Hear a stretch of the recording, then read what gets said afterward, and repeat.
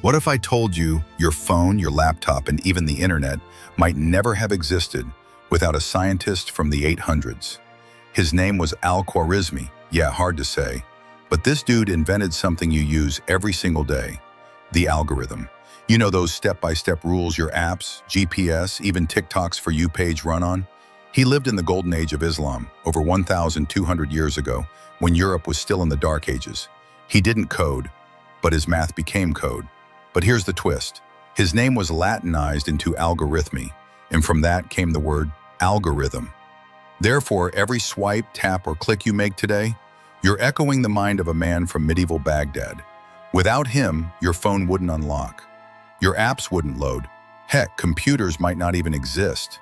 And yet, most people have never heard his name. So next time you scroll, remember, Al-Khwarizmi was the OG coder before coding even existed.